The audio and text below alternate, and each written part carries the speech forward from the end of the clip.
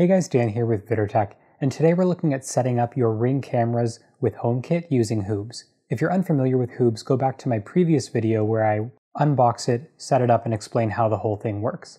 Assuming you already have Hoobs set up and you have an available Ring camera, then you can begin this tutorial. So the first thing that we're going to do is go to our plugins here.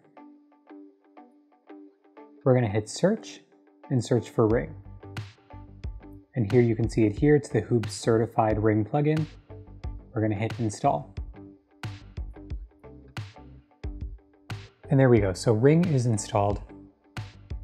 Next we're going to go to the configuration here.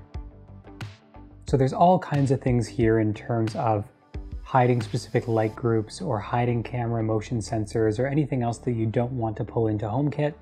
But for the most part, you're not going to need to worry about any of these really. You've got code here that you can customize if there's anything that you want to specifically customize, but the only thing that we really need to worry about here is the refresh token.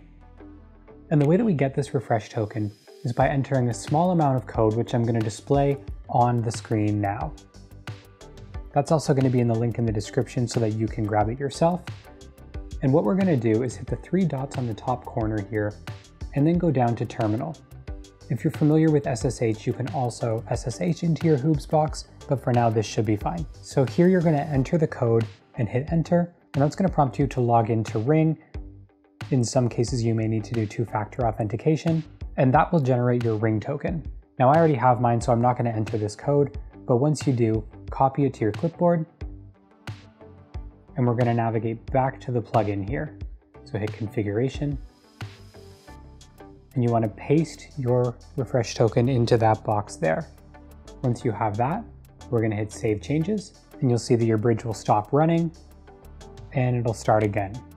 Now you should be able to go to your groups here and see all of your Ring accessories here. All of mine say front door because it's showing me all of my sensors and the buttons and everything individually.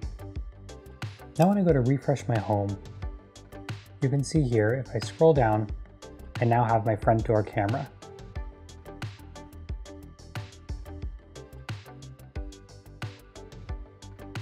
So let me know in the comments if you found this helpful or if you had any errors along the way. As always, remember to hit that subscribe button to see more tutorials like this from me, as I'm going to be going through a bunch of different plugins for Hoobs. Hit that like button because it tells YouTube that this video doesn't suck. Thanks for watching, you guys, and I'll see you in the next one.